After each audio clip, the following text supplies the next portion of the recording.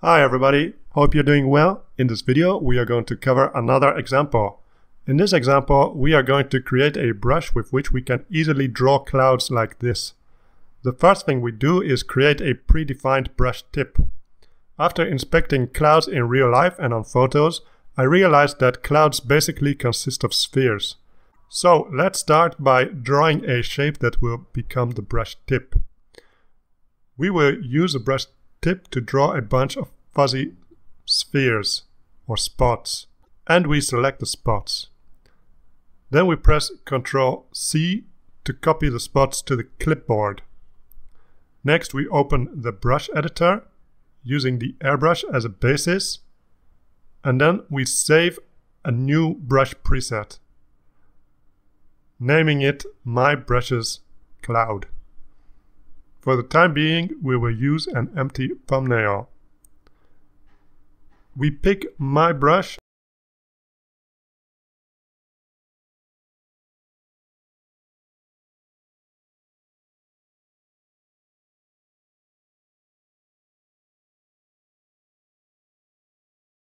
we go to Presets. We choose Clipboard. Now we import a brush tip into the predefined section.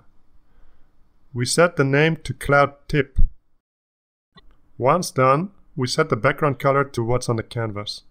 We modify the brush tip size.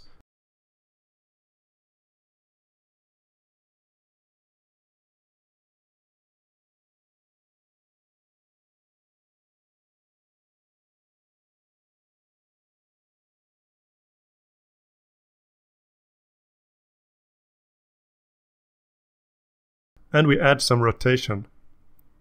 We want each dab to have a random rotation, so select Fuzzy Dab. Let's test it. Repeatedly tap on the scratch pad to draw a cloud.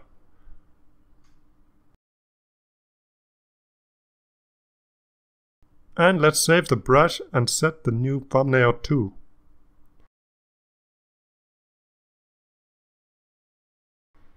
And here we have a brush with which we can easily draw a cloud by repeatedly tapping and using multiple dabs.